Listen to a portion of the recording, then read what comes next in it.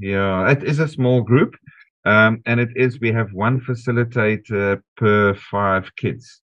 Oh, So okay. make sure somebody could be doing woodwork there, others could be with a panga, like a knife, throwing a knife there. We have parkour and bushcraft. So we learn to, in fact, it's probably the only school where kids carry knives because they Mm-hmm. know how to sharpen it, they know how to throw it, they know how to carve sticks with it. I use my knife for absolutely everything, Right, for right. This is the Agentic Schools podcast, where you will learn about schools from around the world where children's agency to make decisions about their learning and living is more important than their academic skills. I'm your host, Don Berg.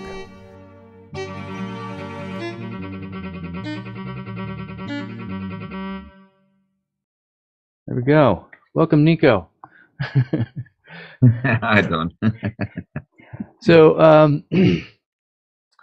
this is our first time meeting, so let's give our audience a sense of who you are and what you're up to. Oh dear. You got to give me a time check on it. I usually go on for ages, Days when I still thought I was employable, I'd send people CVs or bios, and I'd we didn't ask for Lord of the Rings. Ah, Say, okay. No, no, no. Okay, so in brief, I'll just start where I'm at. I've got a learning center, specifically not called a school, mm, that I've been running for 7 years, nice. created from the dust on a farm, because, yeah, I'm 55, turning 56 soon.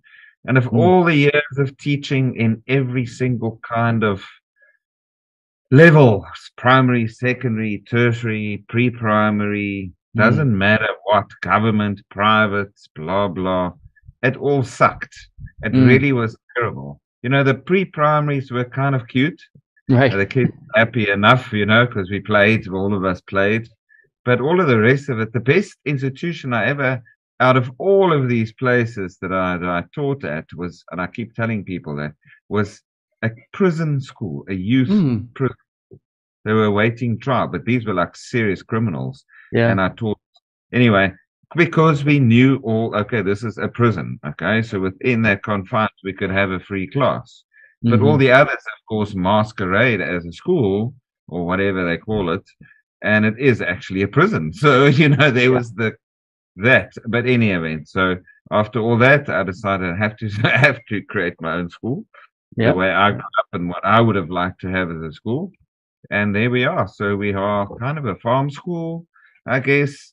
But our basic premise is a radical self responsibility, and nature is our Mm, nice, nature nice. is our teacher, natural law, God's law. We are self reliant, off grid. And Mm. so we are our own government. Everybody is our own leader, you know. And I've got a bunch of unschoolers, deschoolers, deprogrammers, and a couple of sort of homeschoolers that do kind of programs that are registered, but I don't encourage those because, again, Mm, the content of all of those programs, you know what that is. right, So, a right. lovely bunch of kids. They come from all over, and it's a very self-directed process from the word go in terms of they can say, do they want to come every day? Some come once a week because they come from Mm, far, etc. And even according to their budget, and yeah, some yeah. can even work as a trade in lieu of, Oh. Mm-hmm, etc., etc. So it's beautiful how they call me the organic mechanic. mm-hmm. So Nice. yeah, that's really it's. I mean, I'm an artist and all those things, but really, I'm just a free guy that would like everybody to be free, or at least have free will, and then choose if they don't want to be free, but be Right, conscious right. and choose. Yeah. So that's And what we do, and we make it up as we go. We do have a rhythm. We right. play, and a lot of our, and I saw it also. It's in your notes in the PDF notes. A lot of the discipline or self-discipline here is based on, and I do it playfully with the kids. Ultimate Frisbee. I don't know if you're Oh, familiar really? with that game. I have seen the game, but I don't know much about it. So. Yeah, it's an international game. I mean, it's a beach game, but it's Right. also an international game. You're like proper, like World Cup soccer, like it Yeah. goes big. But it is a self self-governed game. It's a self-adjudicated game, Right. self-agreed game. So, for example, just a few things, and that's how we operate here. So you play. If there's an infringement, and obviously it'll be between two players of opposing teams, you put up your hand and say conversation. The game Mm, stops, and these two people have a conversation, and yeah. they like decide and discuss. If they can't decide who takes the first beat or whose it was, they go back to the previous move. Simple as that. And then every Mm-hmm. time you score, you change sides. It's a bit of Mm. a end game in a way. You know, the Yep. older you are, like always, which side are we playing now? Right. We Right. can't Well, go. that's interesting because one of the when I was volunteering at the Village Free School many years ago, but one of the things I found was so that experience was so different from even a few years previous to that. I volunteered at, or not volunteered, I was actually on staff at an after school program at a local Catholic school. And it was just so remarkable that in the Catholic school, we're in part of it was an after school program, and we're have a very age mixed group from K to 8, so kindergarten to 8th graders. So, you know, 6 years old to about 13. And the older kids were a lot bigger than the little kids. And at the Catholic school, they wouldn't change the rules. They were stuck. It's got to be like this. And then when I was at the Village Free School, the reason I brought this up is because a few years later, I'm working at the Village or volunteering at the Village Free School, and they have this game that is based on Foursquare. So a ball in squares on the ground, and Yes. and they started modifying the rules to make sure that the little kids could have a good time with the big kids. So this went all the way up to 17, 18 years old. And so there, the culture was that you changed rules to make sure everyone was having fun. Now, that doesn't mean that little kids didn't sometimes get frustrated, and there was, the kid who, no matter what rule you put in place, they complained. Like it didn't eliminate conflict, but it certainly modified it a lot. And so there was a culture of it's about having fun. It's about including as many people as we can. Not necessarily always everyone gets their way, but it means, the kids having this idea that you should be more flexible. And so it was no longer Foursquare. It was, I forgot what they called it, but at one time I asked them, I was kind of having a conversation about this interesting way that they were playing. And I said, oh yeah, one time we had 9 squares because they wanted to include so many kids. And the other thing was that it was such a popular game, and so the lines, they would have kids waiting to play, and so 4 squares weren't enough. You could include more people if you have more squares. So hey, add more squares. So that really is. I think that's one of the things that I think is an important aspect of the culture of many of the democratic schools, to use that term. Like Village Free School identifies as a democratic school. You don't identify as a school, and yet that's kind of the I call this program the Agentic schools, because I'm really trying to find where are the places where children are supported to have the agency to really figure out how to make things work. We as adults provide something, like you, based on Ultimate Frisbee, or you're using that game as a context for, again, it's like we all need those inspirations. How are we going to do it? Now you're in South Africa, right? Yes.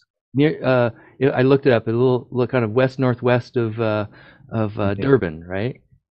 So Yes. you're very cool. So I'm in the United States. So it's on the internet. Who knows where people will be when they listen to this?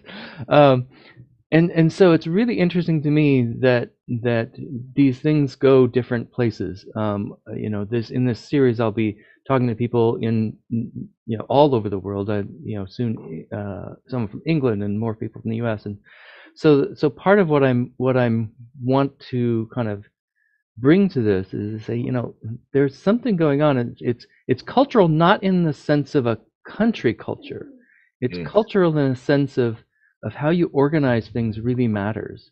And so I'm really interested, not identifying as a school and providing support to these communities, homeschoolers, unschoolers, deschoolers, People who are really kind of, they're saying there's something about that, the way schools worked traditionally, even yourself, you know, been there, done that, and that wasn't what nurtured my soul. How can we do something better? So how did you, like you told how you got there. Tell me a little more about, like, I noticed you had on your website kind of a day-to-day structure kind of thing is, and tell me, size of the group that you have, age range, and kind of how you operate day to day.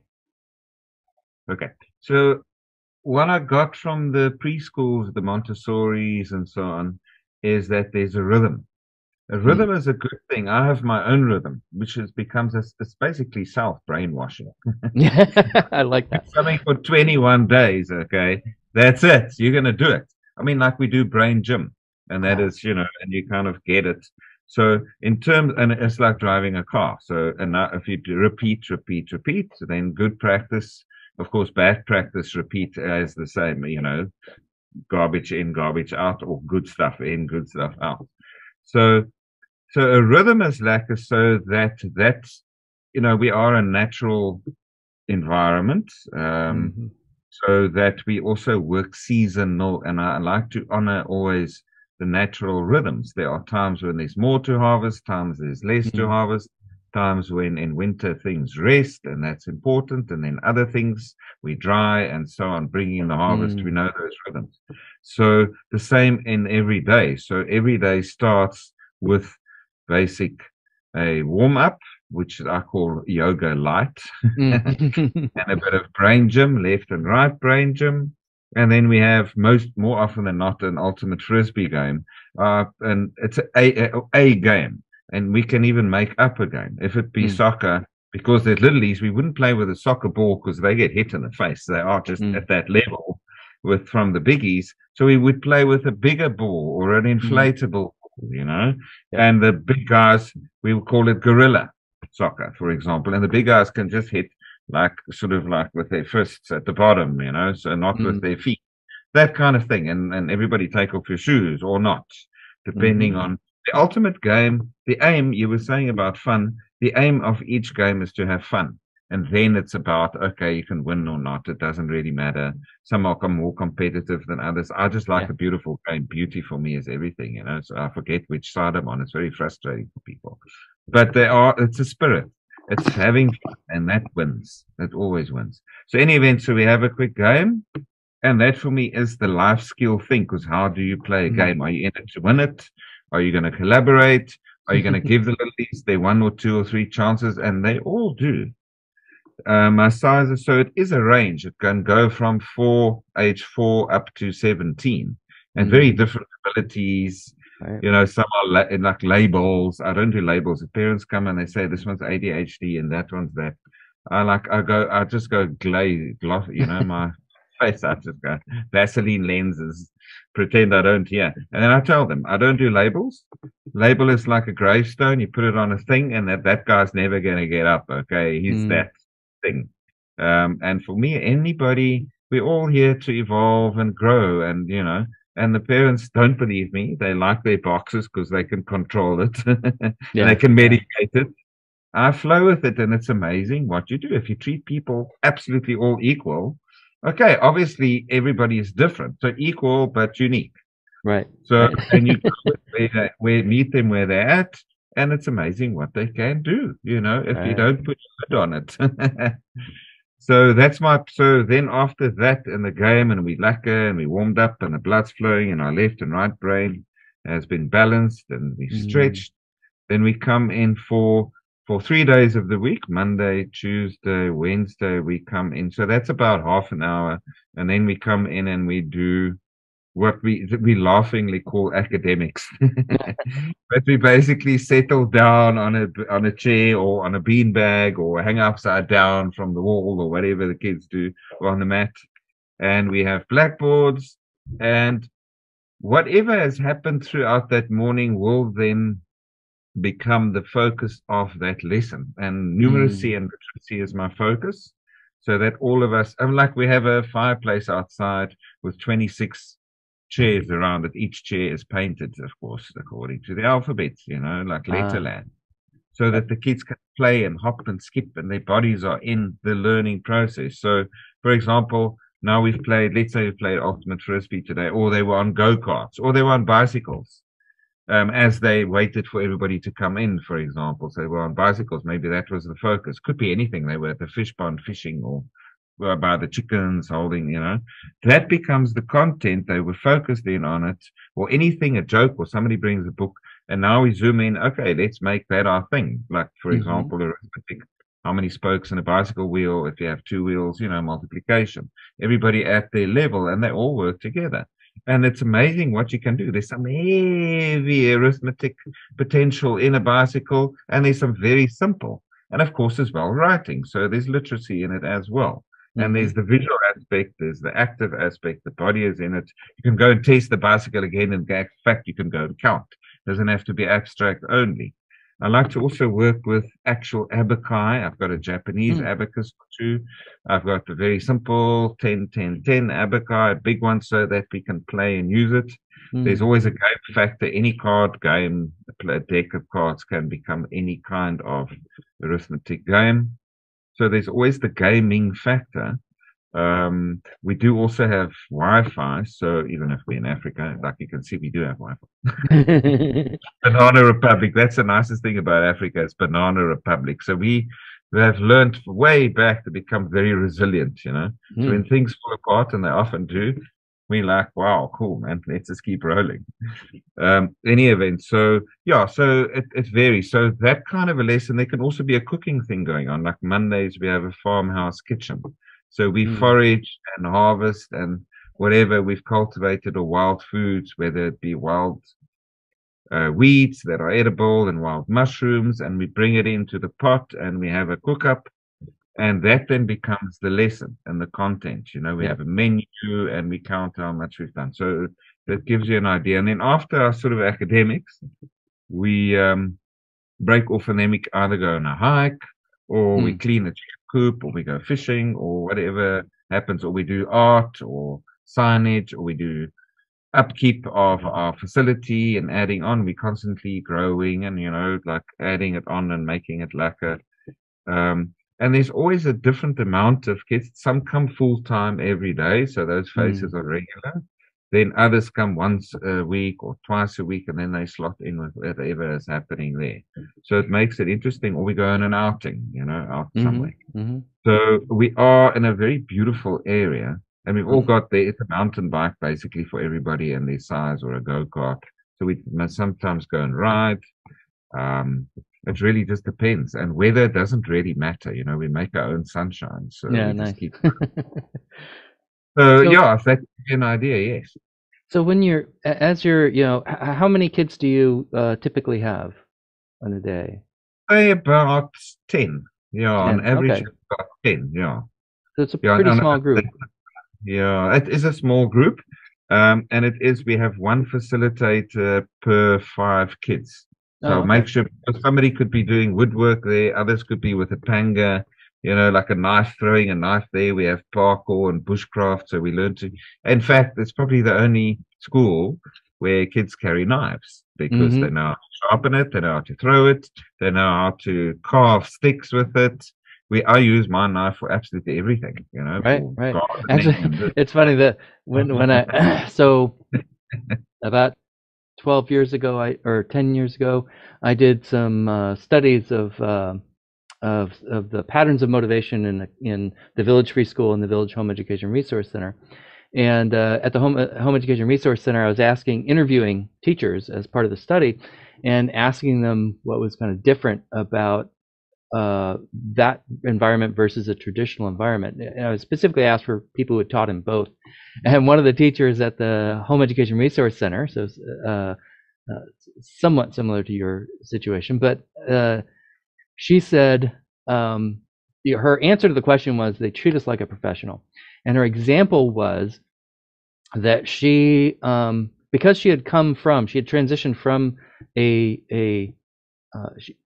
she had taught in kind of traditional schools as a contractor, like coming in to do drama type stuff, but then she transitioned to the Homeschool Resource Center. And so she had some skills and so she actually said, I want to offer a knife making class. And she had prepared. She had come up, all the safety plans and so she's prepared to get pushback, like, what? and the executive director said, "What do you need?" And that blew her away because she was treated like the professional that she was and knew how to handle a class. And she, yes, it's age mixed, so there's gonna be kids with a variety of skills, but she was treated as a professional who knew that that was how this worked. If she needed to set a boundary, she could set a boundary around age or whatever it was that needed to be set. So that was just the knife making is particularly like, or in your case, knife carrying, brought that like, yes, that is a different way of understanding what the capabilities of children are, but also kind of what it means to be in community changes how you relate to the children and give them opportunities. And so you're talking about kind of, like you said, you're probably the only school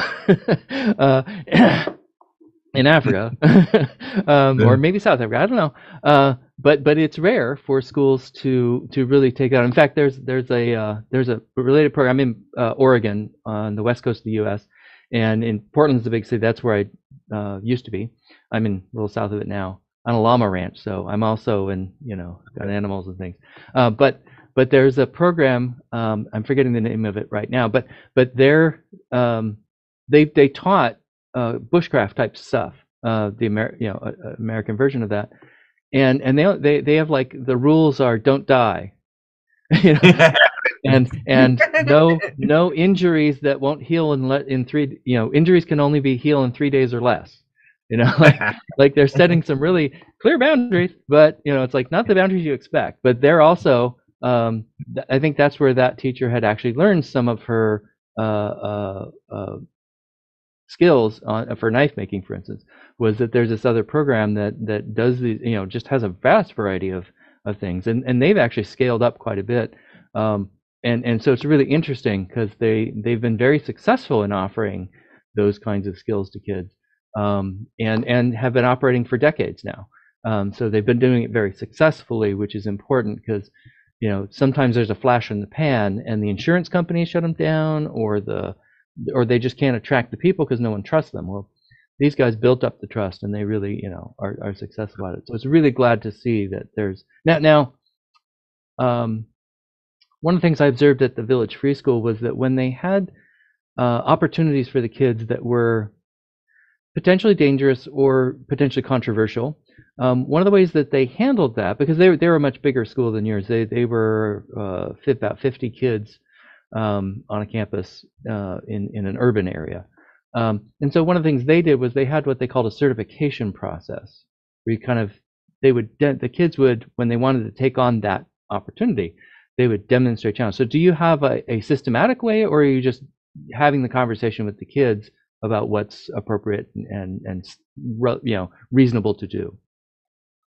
Okay, so basically everything has a tryout, the first session for whoever comes at whatever time. If they are keen, if they show an interest, then there's a free tryout, and they will try with the facilitator's knife, obviously, and then they can buy. If the parents then have to buy into it, literally put some skin in the game by actually buying them a starter knife, and there is a set. Everybody can have that one, and then the only rule, and that's the rule here, the only rule I set for the kids here, and then they make it up as they go, and I facilitate that and make sure that obviously is what we do is I say everybody must be their own boss. Okay, then they're like immediately like, wow, okay, so we can do what we want. To say, yeah, that also means you have to be your own slave. You have to be your own master, your own slave. And they're like, so that's basically saying action and consequence. Okay, so whatever you can use, whatever toy, whatever you do, book, doesn't matter. But at the end of the day, it goes back exactly where you found it. That's what a master and a slave all in one does. And that's radical self-responsibility. Doesn't matter what, from the toilet paper to the bush to making a fire.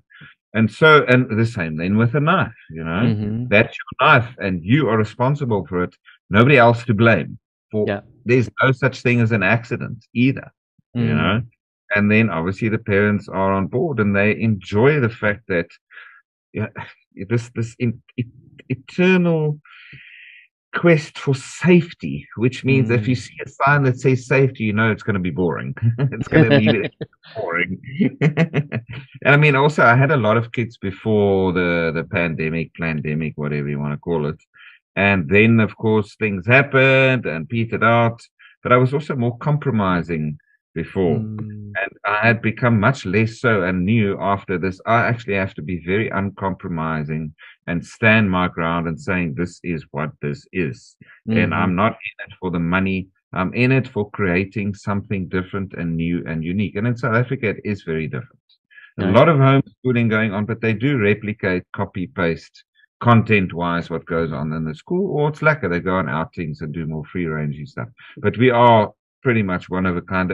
There's 2 or 3 others in South Africa, or 4. There's also the Green School, based on the Bali Green School system. We've got Riverstone, which is based on the Sudbury model. And then we have one school not too far, like an hour from us, that's fairly farm schooly and a bit like us, but a bit more structured. But because now I've got very specific people and I'm very open about what I do, and I'm actually quite radical about it.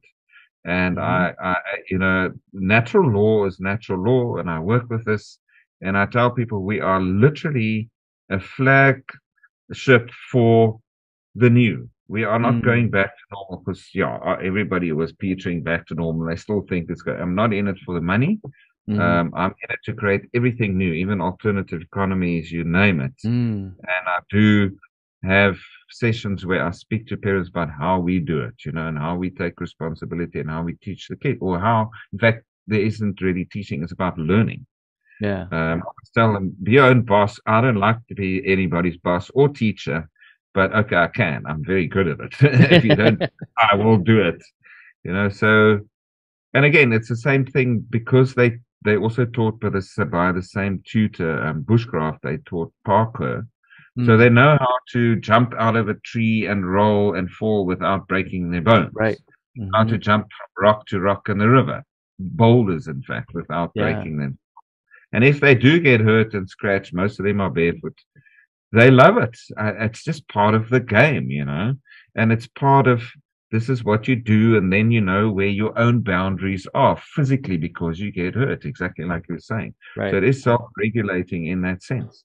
And that's beautiful that we do it. I mean, you fall off your bicycle, you get hurt. There's no like, oh my God. No, it's like, okay, pick yourself up and let's go, And if you need pitching up, we've got herbs and all things wild growing there. We can, we administer that. And do you actually really need it, And most of them don't. I mean, there's one game they play with go-karts going down a hill. And then they put obstacles in front of each other and they up the level completely, the extremity of it.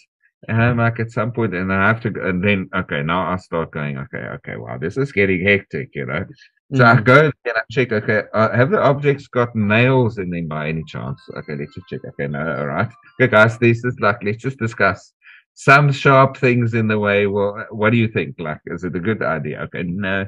Then I say, okay, so who wins in the game? Oh, no, the guy that gets hurt most. Okay. So there's the parameters again, Yeah, exactly. Anyway, it's fun. Yeah, and it's so interesting. The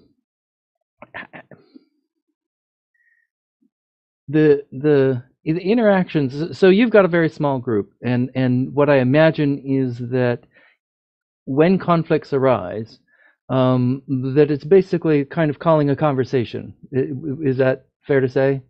Like it is fair to say. Look, on a Thursday, once a week, I do have up to 20 or 30 kids. Because that's where lots of them come, and they know that day, they'll see all those buddies again. So it varies all the time, and that's what makes it interesting. There are conflicts, especially when tweens start getting into that age, tweens and teens. And what I like to do, I address the whole group. I don't call names when there's something that can't be resolved in the conversation. Yes, that is very fair to say. Because I always say ultimate frisbee, guys. Remember ultimate frisbee. first sort it out. I don't want to know about it. Sort it out between you two. So usually they do. Right. If ever it starts to escalate, and I mean, everybody's got social media, unfortunately, and movies, and they see how it's being done, in these teen movies. In other words, don't solve the problem, go somewhere else in a huff and create more of a problem behind Right. back. I can never understand it, but that's how drama works, I guess. Otherwise, there wouldn't be all these soapies and dramas, People would just solve everything, communicate clearly, and be absolutely honest with each other and themselves. There would be no drama, so there would be no series. Yeah. So, Yeah. alas, but when it does come up, I really like I enjoy and I encourage those explosive situations.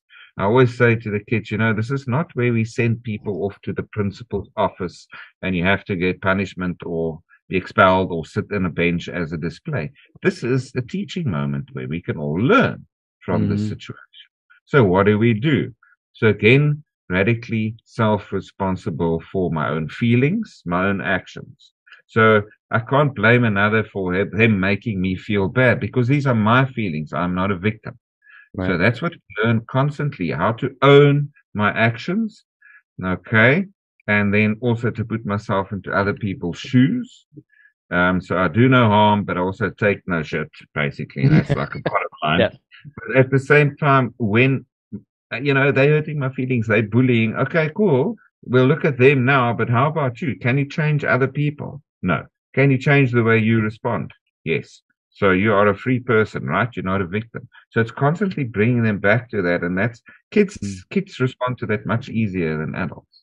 Yeah. Of course, traumas and different experiences that do trip people up and reactive behaviors. And then, of course, parents who come with their stuff. So that's why I like to always have parents participate.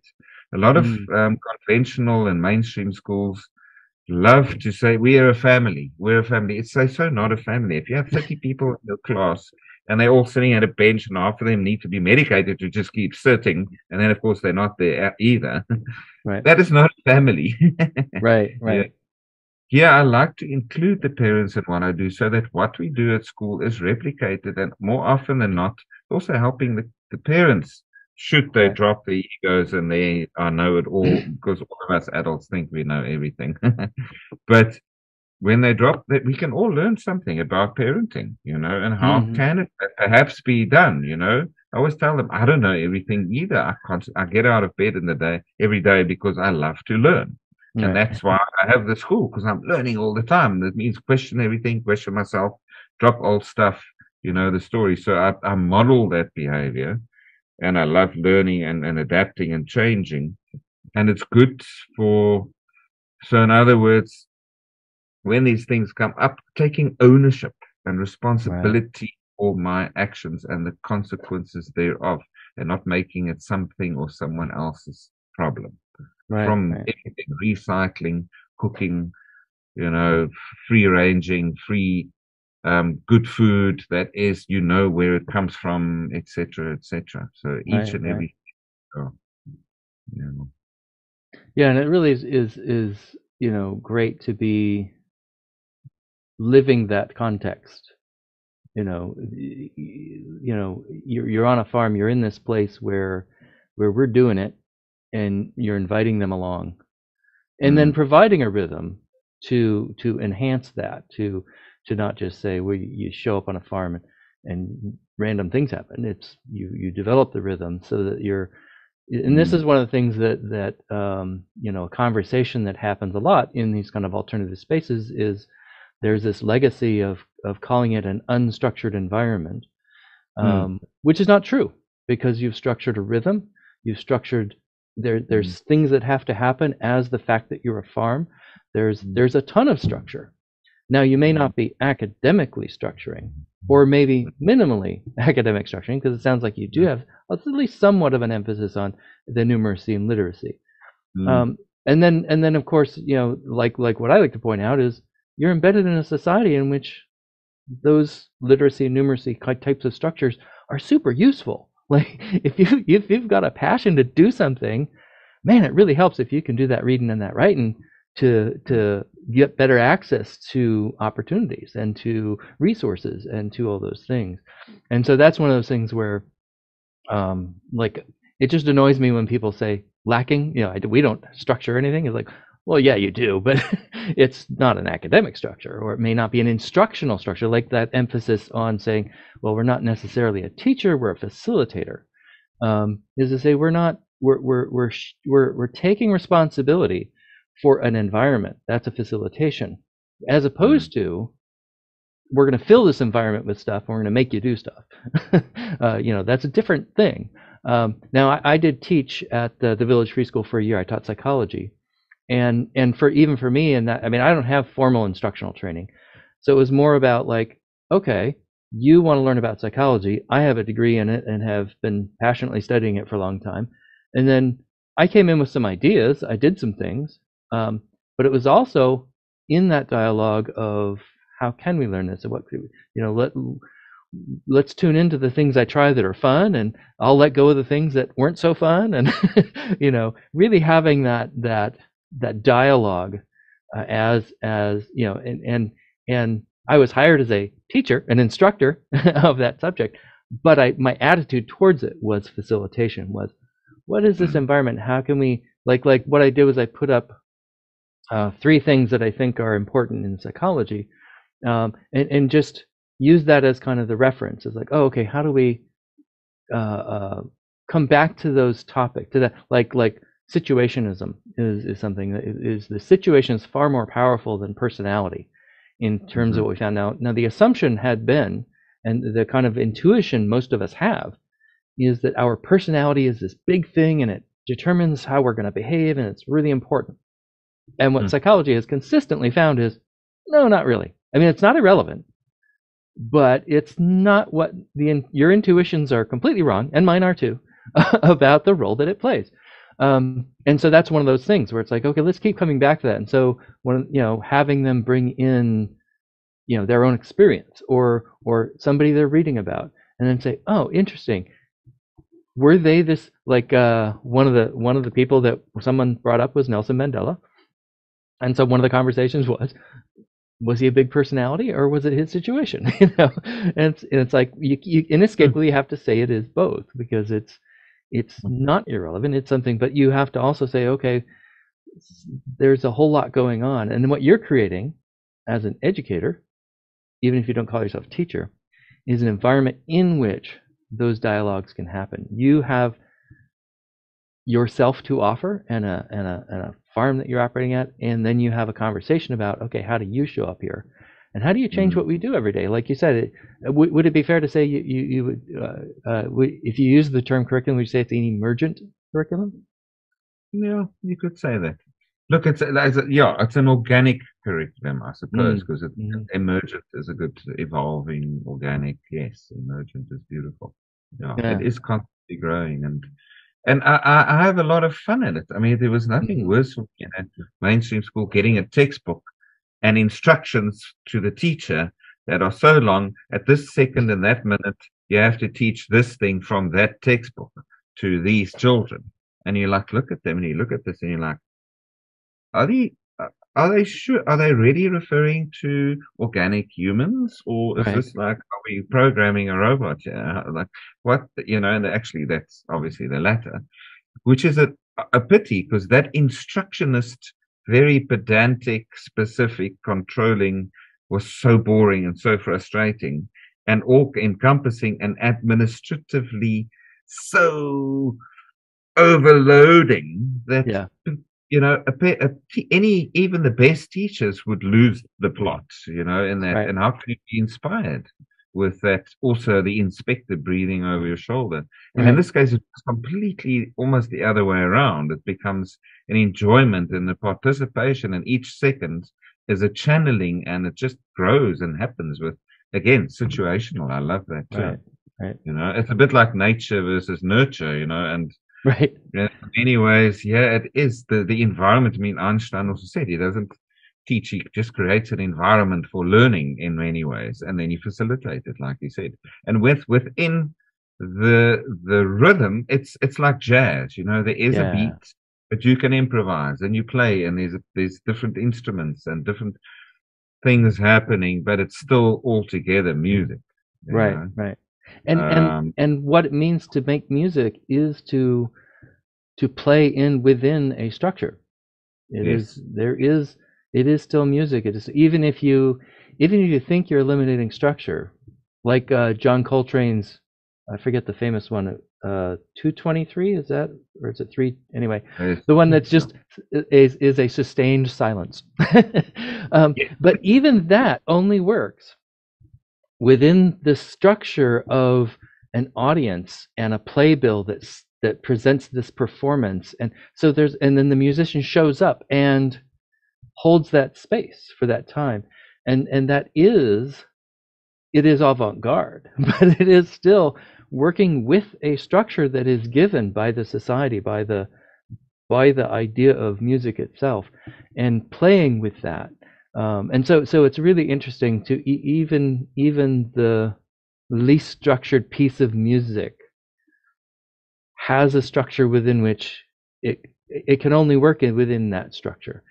It's just done the most extreme job you can do with it, which is brilliant. Which is brilliant for what it what it is. Yeah, yeah. Yeah, I mean, same when God art way back, a urinal suddenly in an art gallery. So now it Right, becomes, so you shifting. And again, I'm an artist also, and I realized at some point in my life that to create art on a canvas within a frame, okay, that's the structure. But right. what happens outside the frame? So I Hmm. started realizing my whole life is an artwork. So I can actually create and paint my whole life out, forget the frame. And it's Right. the same unschooling, deschooling, and the way we all operate, that I always remind people everything 24/7 is learning. It is not Hmm. confined to what we do here, what we do in a box or in a classroom. It is always learning. And then everybody like, oh, yeah, right. In fact, we only really start learning when we leave school. So when you're out the box, that's when you learn. Otherwise, you're just told what to think and do, and you don't learn like that. You just like rote learning, and okay, I'll just feed it back to you. That is, Yeah, yeah. yeah. It is. It's But there interesting is a because it. structure in everyday life. Exactly. We do breakfast, we do lunch, we do supper. There's family time, there's sleep time. So exactly. Yeah, yeah, yeah. And that's one of the things that the other one of the other pieces from the psychology is that creating the good requires more than eliminating the bad. Hmm.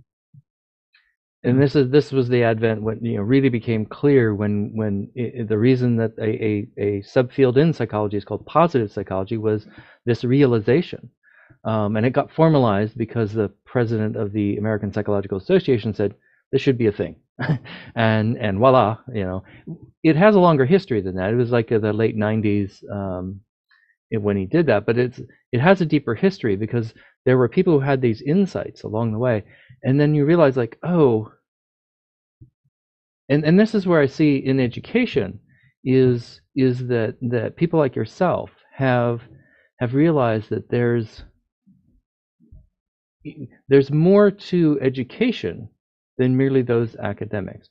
And so that's part of the emphasis of this of the title of the show is the agentic schools, is that what I see, and I don't know that practitioners like yourself see it this way, but what I see is that you generated something, you created a structure for agency, you created a way to support children's agency. In my world, as a psychologist, as someone who's studied psychology, is really about, to me, in my way of thinking about it, agency is an educative process. Is they have to have agency. That's how they educate. Mm. The old idea that you take something out of your head, put it over there into their head, and then you measure it and you're good, is Mm. not even plausible Mm. from how brains work. Like Exactly. that doesn't even make sense. And so when you eliminate that idea, you have to say, okay, well, what is it? And this is where I think that coming forward as these type of schools, We need to have to say what is the positive thing we're putting in there, and I think that should be a conversation about agency. And so when you like when you create the rhythm, part of what you're doing is saying there's a punctuated beat. There's a beat in there. You know, the morning starts, and we start with something, and you've created a little like warm up. Well, that's a good good example. Is just sort of okay. Well, let's adjust to this environment that we've put ourselves in, and then things happen. You know, as you described, and so that's saying you've exercised agency to a minimal degree, but what you've done is exercise your agency in a way that enables and encourages theirs. It says, now it's your turn. And just in the same way, in jazz, you set up someone to solo. You set up someone. It's not like they just decide. It's a collective and collective property of how that system works. It's okay, now solo, but that happened within a structure. And so that's sort of, to me, it's like, it's really interesting to say, okay, seeing yourself as a conductor of agency in a sense, and in order to do that, you, as someone who's taught, have to say, okay, here are the places, here's the elements where I'm going to step back from that idea of teaching. Does that sound like a fair way to talk about what you're doing? Yes, and to illustrate more, and that's what I also wanted to say earlier on about the rhythm, is that within, let's say, even the start of the day, the warm-up, there is a question. We know it's warm-up, but what would you like to do for warm-up? Yeah. And then who would like to facilitate the warm-up? And it could be any of the kids, or if they don't, I'll carry on. We do a Simon Says version, so everybody gets a turn to say, Simon says, do this, and they do a warm-up. One of the things, and which activity after the warm-up. It doesn't have to be frisbee. And even sometimes in terms of content, in fact, more often than not, they are the agents of the content that they're learning, Nice. So yeah, absolutely. And I like to stand back, and I always tell them, I really don't want to be the teacher or the boss here. So the idea is that all of you will be that. But again, I come back to you can fall, they do ultimately. Of course, everything does fall back on the guy that is that guy. But I would like to, and it does happen, and people take turns organically. And when there's a birthday person, also I always say it's your day, you can arrange if you want everybody to dress up, go wild, I always tell everybody every day is my birthday. So choose the same, to be honest. So turn taking, in terms of leading certain activities, also obviously in terms of who's more keen on certain things. I mean, there's a hype. They always have people I don't even have to always go with, So that is beautiful to be able to stand back. But it's a frightening concept for a conventional teacher, because you have to go into trust mode. And it's actually a Buddhist exercise of choosing the middle path, because you are in control and you're also into let go. And then you have to do the, because also when I'm managing and facilitating here, knowing what goes on, people look at me and I'm actually completely conscious of what goes on everywhere. There's one guy up a tree and there's one guy behind by the chicken coop, because it is just to be aware and conscious. It's not a passive go to sleep exercise whatsoever. So that is also important to create agency for everybody, is still to be responsible for what I'm allowing to happen. That's right. That's right. And so I'm not familiar with the South African context for education, or I'm trivially. I've read some books about the transition after apartheid ended, which has been difficult, I understand. But as the kind of operation that you're running there, are there government inspectors or oversight or any, like, what's the context for you operating that kind of facility? Okay, it's a good question. So all schools, all homeschoolers, every single child in this country is supposed to be registered with the government and their version of education, which is the education department, the South African Education Department. You're supposed to register your child, and then you're supposed to send them to school. That's it.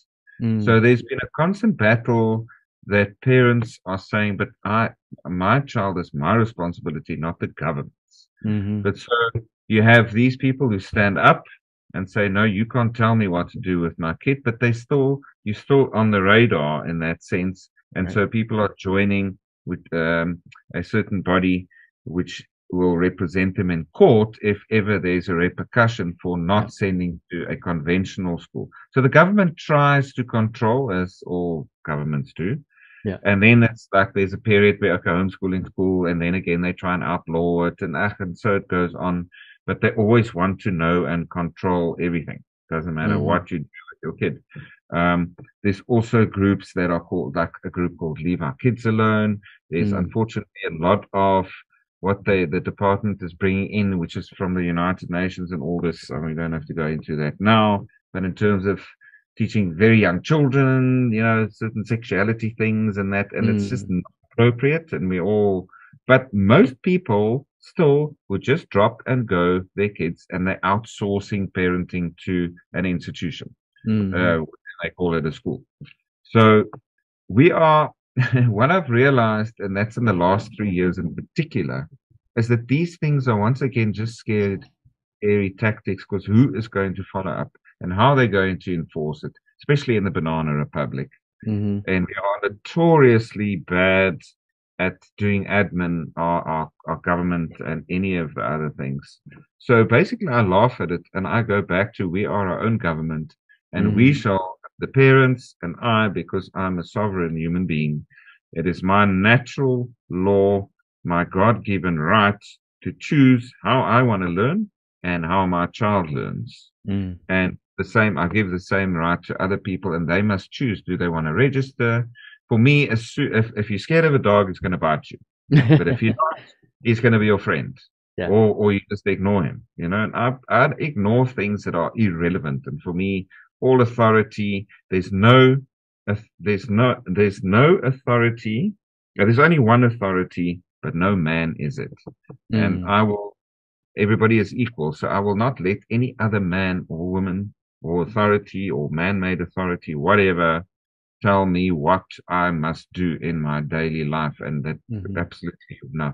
So, and it works perfectly well. Some parents will maybe, but they get onto it, and we just get on with our lives. Yeah. And we just do our own thing independently without making a big thing about it, Right. If it ever comes our way, we will, but it's not going to happen. Energetically, we know we're doing the right thing, and this is what needs doing. So we're on the good side, and good, Right, so, right. In the United States, it's quite variable from state to state, and Oregon in particular is, they have some minimal requirements, but I know from dealing with a variety of homeschool organizations that most of them are sort of, the parents get to make the choice about how they handle it, similar to what you're doing. And Oregon, just doesn't have any real resources to pursue people who are not complying. And so from a practical standpoint, it's not really relevant. And so, yeah, it's all up to most of the organizations allow parents to just decide however they're going to handle it. And then they accommodate accordingly. So very similar in some ways. Very cool. Well, I think we've had a good conversation here. I really appreciate what you're doing. It sounds like it's really, it sounds like a lot of fun. And so I want to really thank you for coming on and sharing that with us. Hopefully someday we'll get to Africa, and I can see how you play together with the kids. I hope.